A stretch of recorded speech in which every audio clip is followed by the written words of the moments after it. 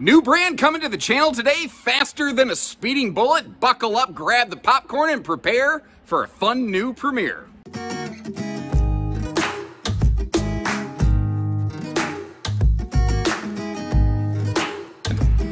Just in case you're wondering, even I'm cringing at those puns. Hey everybody, Josh the RV Nerd, welcome to Bish's RV. Actually on site here in Anderson, Indiana, at a new store only a couple hours away from my hometown here. What was Modern Trailer in Anderson, Indiana, just outside of Indianapolis, is now a member of the Bish's RV team.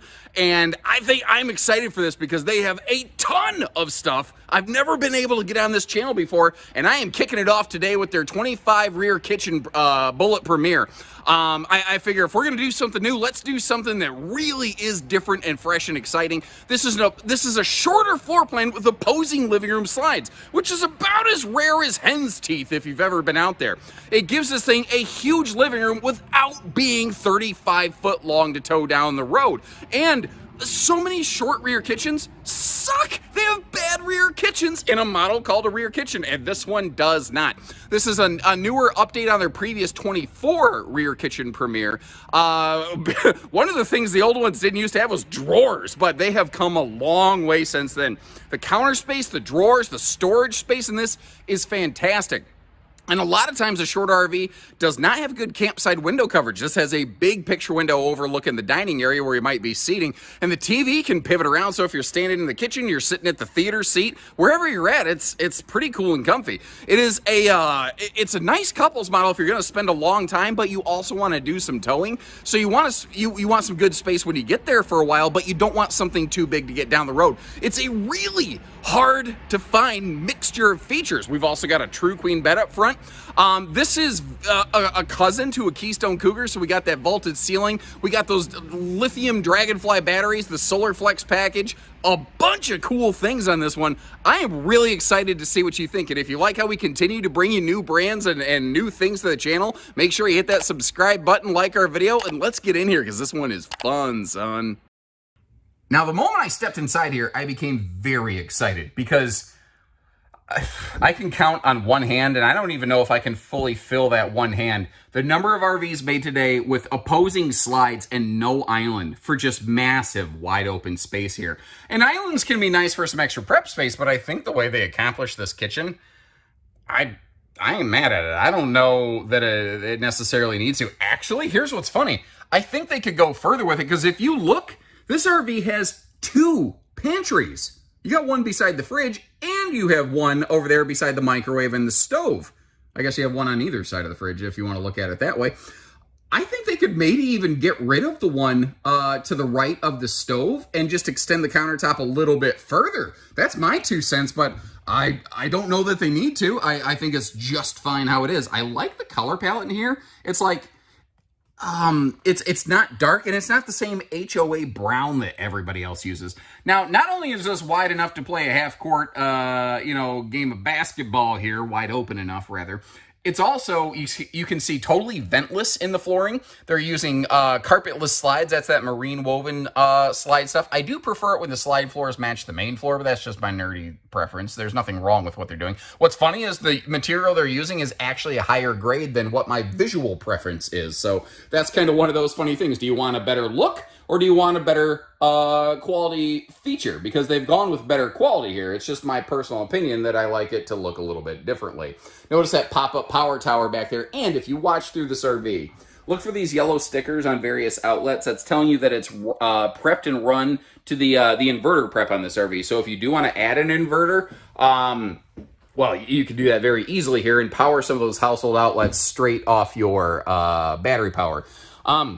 Another thing on the floor, still talking about the floor here. It's hyperdeck flooring, just like the bigger Keystone Cougars that you may have seen me cover before. What that means is that it's a all-composite floor structure, which is funny because even most Asdale-using RVs, like this doesn't use Asdale in the walls, but even most Asdale-using RVs still use wood in the floor, and this does not. The table and chairs arrangement here, pardon my vest, as I was breathing all the hot air in here, this RV warmed up considerably. But the table and chairs in here, I think is really, really handy because, you could potentially, maybe most of the time you only want 2 chairs. Maybe it's just 2 of you. You don't need 4 chairs. There's just extra space around that table. You can always put a dog kennel or something under that, but please don't travel down the road with your pets in the trailer. It's legally unsafe to have people in a travel trailer while you're going down the road. To me, that means it's not safe enough for my pets. You know, if my dog got killed because of a vehicle accident and I left him in the trailer, I'd just never forgive myself for it. So don't be silly about that. That's my 2 cents. You're seeing here what I call the view from the driver's seat, sitting here at the theater seat. It's also, as I get up here, look at the back wall. You see how it's vaulted up? I'm not using fisheye tricky camera angle lens mode. I don't like to do that if I can ever possibly help it. This does have the same kind of like almost 6-inch vaulted roof system as a Keystone Cougar. And I know I keep comparing this to Cougar.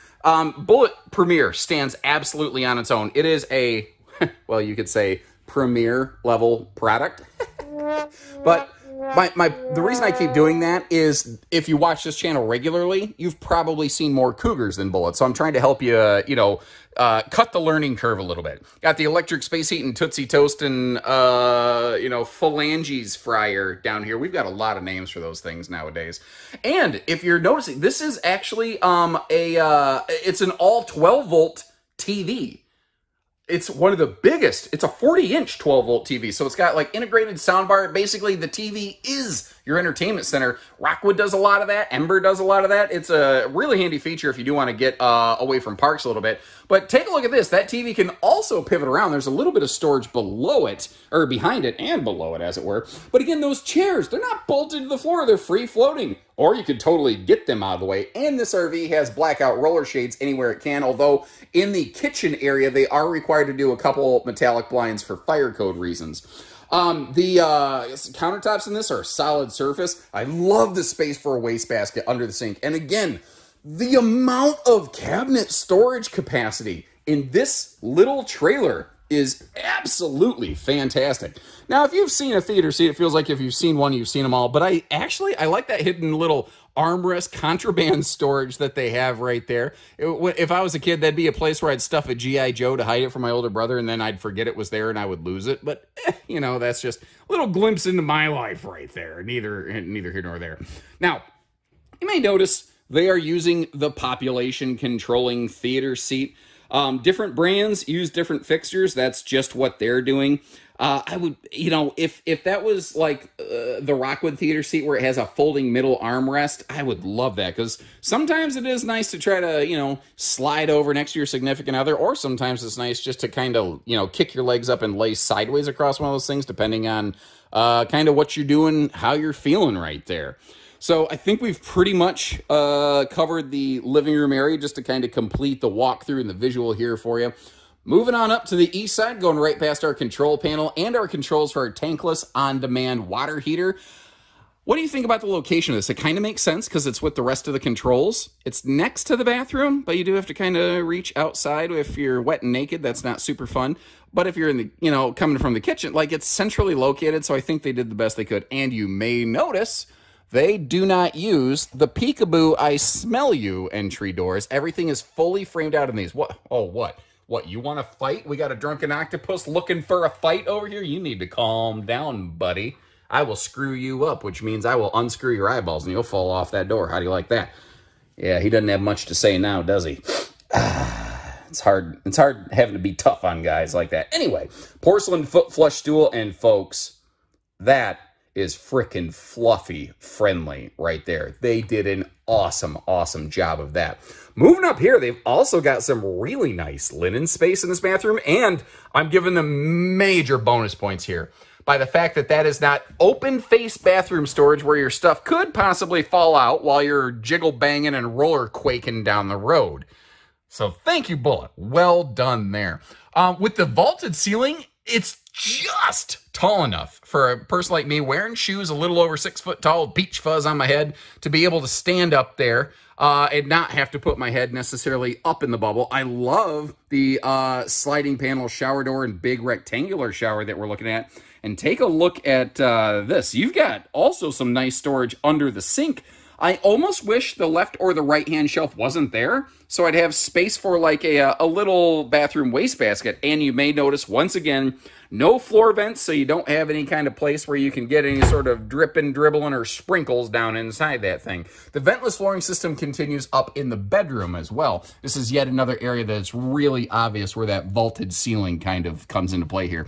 Now, this is 50 amp. We're looking at it with one air conditioner today, but it is, you see that junction box over there on the right? It is prepped and ready for a second one if you are so inclined. Now, they're doing the same blackout roller shades here that they did in the living room, just to give you an idea. And something else I really like, now I am up close and personal, so it's hard to give you a full view of this, because again, I don't do wide-angled nonsense. I don't want to lie to you with a camera. It is a 60 by 80 True Queen bed.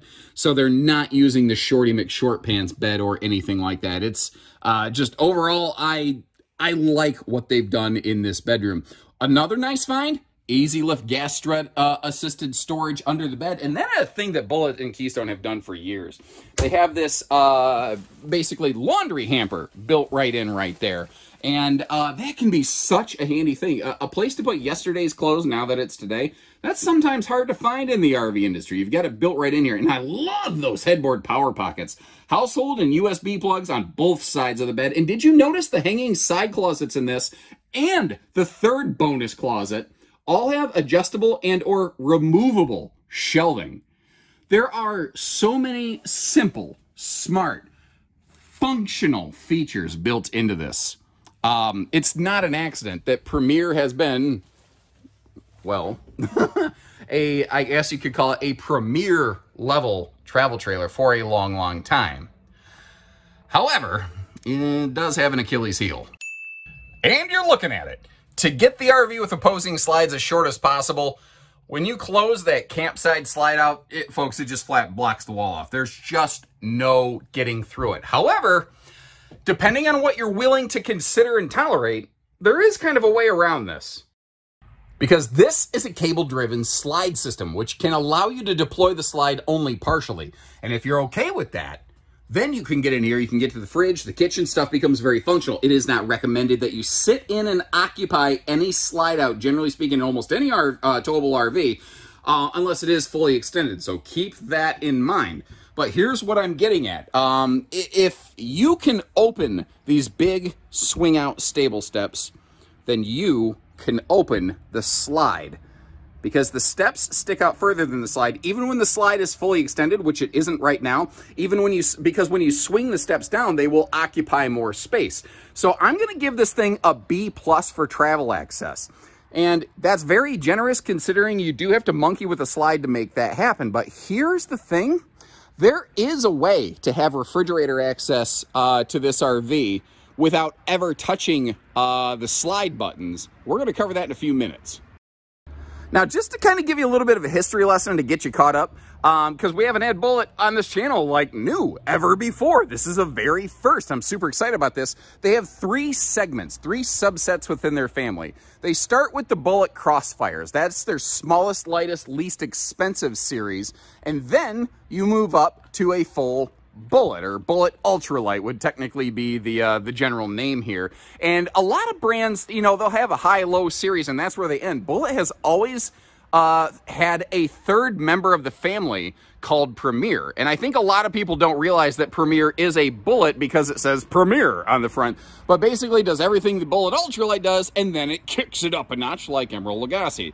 Now, looking at towing specs over here, I'm going to say that this one has maybe some half-ton potential, which is rare for opposing slide travel trailers. And the reason I'm being a little bit cautious about that is that hitch weight. It's not so much the length, it's not so much even the total GVW weight. It's the fact that this thing the hitch weight of this one is just under 900 pounds before cargo. So by the time you go adding cargo into this thing, it may overload the hitch weight payload rating of some half-ton vehicles. Not all, but you're going to want to double check on that. Now, a general 3/4 ton will probably get the job done all day. If you're familiar with our Cougar in Montana videos, the same twin 100 amp hour, so a total of 200 amp hours of Dragonfly lithium batteries are standard on these. And between that and their 200 watt solar package, I don't even have, like, if you look over to the left, my little red battery box sitting down there looking so lonely because it's not getting any attention right now. I don't even have to hook my battery box up to this thing because it's doing all the work for us like some scrubbing bubbles. Now, slam latches on the baggage doors are one of the nicer kind of moving on up features here. And just like Montana's, like big Montana fifth wheels, the slam latches actually have a little bit of a lock here. You have to manually disengage it and it catches itself, which is cool. I also really want to give Bullitt some credit. Bullitt is a brand with, they've been around for a while. They're a brand with some history. They've been in it for a minute. And they went through and revised all of their travel trailer floor plans in this series to include that enclosed docking center that you saw over there, which is a lot of brands won't take the time to re-engineer stuff. And this big wide storage is better than tall storage in my opinion, because cargo can fall down if you stack it vertically, and maybe it slides left to right, but it won't crush stuff. I love that pegboard over there. Great little organizer feature. Just like the Cougars that you see, we do have a level of inverter prep through the RV. We're looking at the base Solar Flex package that every single Keystone RV has. 15 amp MPPT Victron charge controller. While not massive amperage, really good quality components right here. And Keystone's about the only brand I've seen that is doing a dedicated disconnect for their solar packages. The reason that's important is if you like take the battery off this for winter storage or something like that, because snow might cover this solar panel and it may end up, you know, not allowing the solar package to do what it needs to do. Well, it's really nice to be able to disconnect that controller so that, or the panel from the controller, so the controller doesn't end up going into nuclear meltdown mode. Now, you may have noticed tankless on-demand water heater, and it's not as obvious from here, but this does ride on a different chassis. This is not a Lippert I-beam frame. This is a Norco huck-bolted chassis made with HSLA steel, high-strength, low alloy. Basically, lighter, but stronger. It's a Z-frame, not an I-beam. And if you saw it on its own, you'd be like, that's not enough. But it's just better materials and advanced engineering is what this thing rides on. And I've always felt if you want a strong house, you want to start with a strong foundation. That's just my 2 cents on the matter over here. Now, we kind of saw it from the other direction, but just to kind of showcase things here for you, we are TPMS prepped. That's what that little box on the right-hand side is for you. And just in case you're wanting to enjoy some music, it looks like we have a rubber band right there. Told you the puns were going to be awful today. All-power corner jacks. Again, like the smaller Cougars, they don't go up to auto leveling on these, though. That's where there is a little bit of a handoff to big Cougar. The underbelly, though, it is enclosed. It is forced air heated. This does have a very respectable extended season package. I think a 30,000 BTU furnace on these. I'll see if I can't verify that later. I want to talk about one thing here, though, and I don't have a really great opportunity to display it with our parking today. It's got a decent-sized awning, but remember, it's a short trailer, and with an opposing slide, a chunk of that awning space is eaten up by a deep dining and entertainment slide. That might be a problem for some folks, but as always, I'm going to tell you the good with the bad so that you can decide if that's the right RV for you. Now, another thing I wish I had a better opportunity to display for you is that this has a little mini camp kitchen cooking convenience station right here, but I ain't going to be able to get you the best view of it. Wait a minute. I'm an idiot. We can't see the camp kitchen. Or I could just close the slide out. So like I was saying, we do have a little camp cooking convenience station over here. Look at that. Suddenly the grill looks normal when someone's not an idiot. Oh, I'm so frustrated with myself. Now, again, I'm sure you got the idea. I don't want to spend a lot of time on this, but you know, I said there's some extra space over here. If you do add an inverter, the outside refrigerator actually, you know, it could be powered going down the road. So while we can't get to the inside fridge without opening a slide, remember, you could potentially have the outside fridge running if you do need, like maybe you have medications you need to keep cool and you're going down the road. You do have the ability to do that here. Hope you appreciate the extra time I'd put into that, thinking with my brain grapes. And by the way, that big, tall, heavy baggage door for that camp cooking convenience station, whatever you want to call it, has the same magnet latching holdback system as the other baggage doors. So if you're sitting there and you bump it or somebody shakes the RV inside or whatever, like they throw a football because your sports ball team lost the big hoopla, whatever, well, it's not going to fall and hit you on the head like I should have had a V8. I'm so mad at myself. Now, this is something I'm curious about, you know, personal opinions on this. I've seen a lot of RVs.